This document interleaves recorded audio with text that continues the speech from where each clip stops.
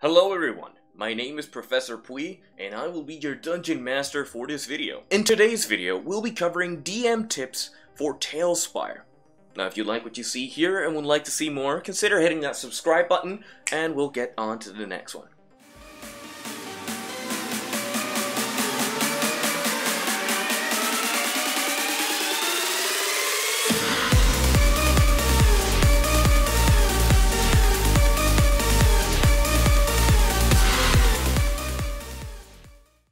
Alright, so before we start with TaleSpire, I should really give an overview of what TaleSpire is for those who don't really know what TaleSpire is about.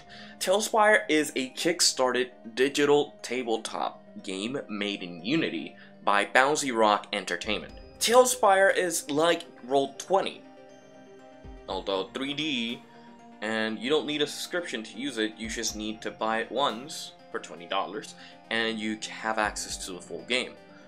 At the moment, the game is still in beta, so you would need to wait for its early access release coming in the next few months. The devs are tirelessly working at this project and are working to just make this game as release as soon as possible. The game is still in beta, so many of the features I may be showing here may be subject to change or improvement as the devs keep working and hammering on making this game a lot better. So how can you play with TaleSpire? Well, at the moment you can't really play TaleSpire unless you supported or backed the project before it closed its backers' pledges. But what you can do is wishlist the game on Steam. It has a Steam page, you can look at all the features and keep in touch with the developers. They even have their own Discord where the community is very active and they keep posting updates to the game. Right, so DMing tip number 1, try out building small slabs or small environments where your players would interact or move around. Have them separate on their own board, so that way you can just call them up when you need them, or have them spaced out enough that they don't have to articulate between them. Articulate, I don't know why I use that word. I am sorry, I'm being attacked by my own body. Help me. So you can start by building a tavern, you know, the first location where most adventurers start, where most adventurers get together to have a drink and chuck down their nightmares. Now when it comes to building maps, the best way to start is by where your players are going and where the direction of your campaign is going. Now for most of you, you've been building maps for the longest time. But getting into a new program is always going to be a bit of a hassle. To learn the ropes and get accustomed to how the program runs. So yes, players will explore. So, keeping that in mind, you wouldn't want to have the world be open unless that's what you're going for and you're gonna spend a whole week building out a whole map. Building in this game is a bit tedious as you need to select piece by piece, organize them. You can't select and move, you have to select, cut, and move. So there's this 3-step program instead of a 2-step. So you need to effectively get accustomed to building. So I suggest building small encounters or small locations where the players could effectively be nuzzled together and move about in that location. Aside from that, you could use templates or player build templates. There's this amazing website called TalesBazzar where you can effectively search for anything that could suit your needs. Now depending on how high detailed you're going to be, you might not want to use these tiles, but then again, most of these templates were made by players, so they are of good quality. All you have to do is copy the slab and paste it onto your TaleSpire board. It'll copy paste it immaculately. It won't have NPCs because you can't have NPCs in the slabs, but you can just drag and drop them in. You don't have to build your whole world map. All you need to build is where your players are going to be walking around and interacting. and you don't have to have every board available. You just need the boards available that will eventually might come into play. Alright, so I suggest having at least one board fully complete, and have the other ones that aren't finished, work in progress, not have the players interact with it. Maybe end the session a little sooner or delay. Up to you on how you deal with it, but we're all dungeon masters, we all build dungeons for a living, so you guys will come up with a solution. Also, the one thing you can do, and I suggest, is building reusable boards. Where on your campaign, where players usually go back to certain locations, like cities or taverns, or certain locations where your players will be coming back to, like a guild hall. You can use those boards, reuse them, just reorganize the characters, review your notes, and just reuse the board. It's a ready-made map, and the players can just explore. You can keep expanding the board to ludicrous distances. It's just that when you start loading in that board, it might take you a couple of minutes if you fill the board up to the brim. I suggest keeping the boards small and not overstack them with a lot of information.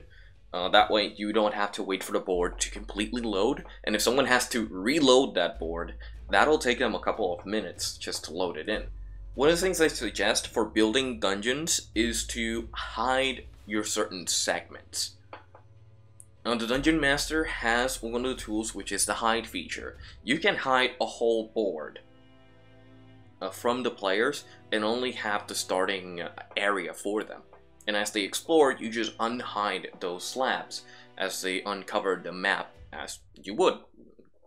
You know, if you're doing this on real life, you usually have like a piece of paper on top of the whole board.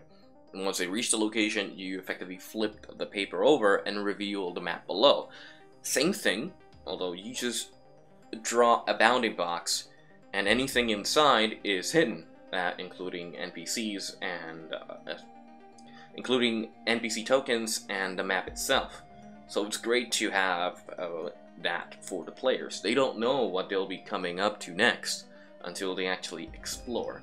And emphasizing the exploration for these players and giving them a lot more to do other than just walking between a certain path, where they know there's a lot more over here than to explore down here.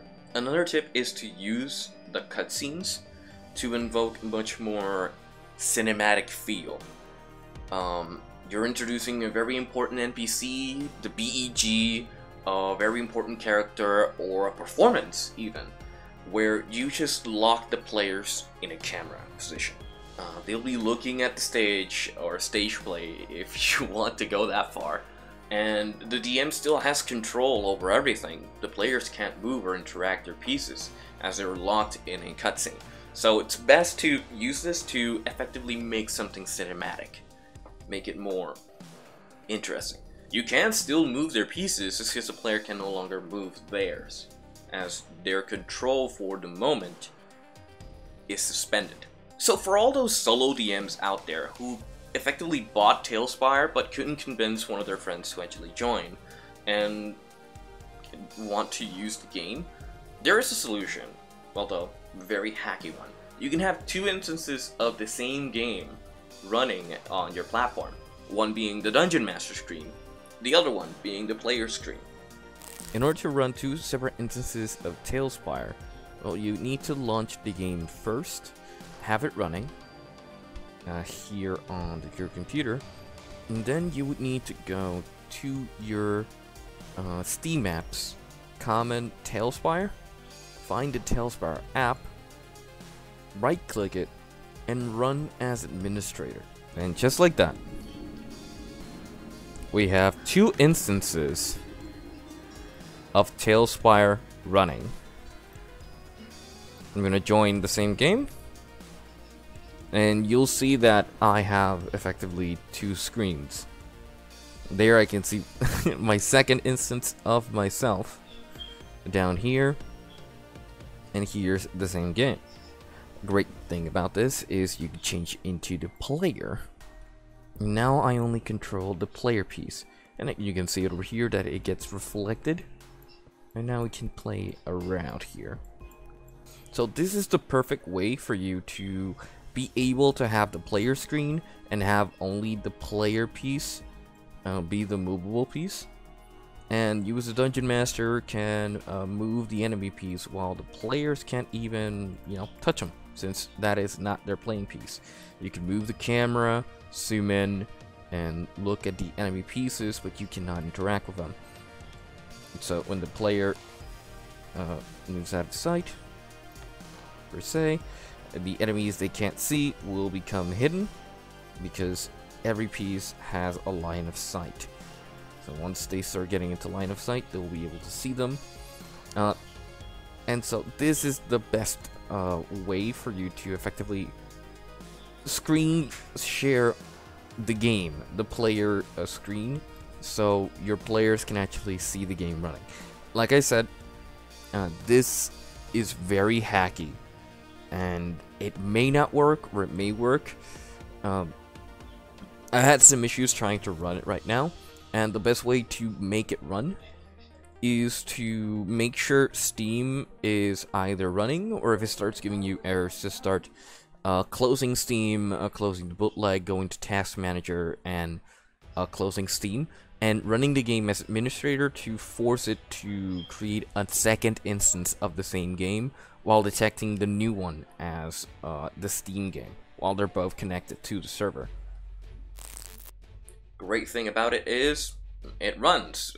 There is bugs, of course, but it is very functional, as you can effectively control the players with your player screen and control the environment, change, make something hidden, hide things, summon more NPCs, use the cutscenes, and use everything as the players are only viewing what you want them to see. Makes it a lot better for the player experience, as they don't have to see all of your dungeon master tools, they don't have to see what tab they're in, they don't have to see you spawning in NPCs and the likes. So it is very good to use it. So yeah guys, so those are the DM tips I have for TaleSpire. If you have any more tips that you would like to share, you can leave them in the comments. If you have any more questions, I can answer them in the comments or make another video following up this video. If you like what you see here, would like to see more, don't forget to hit that subscribe button so we can talk more about TaleSpire and D&D. Until then guys, Professor PUI out. Class is dismissed.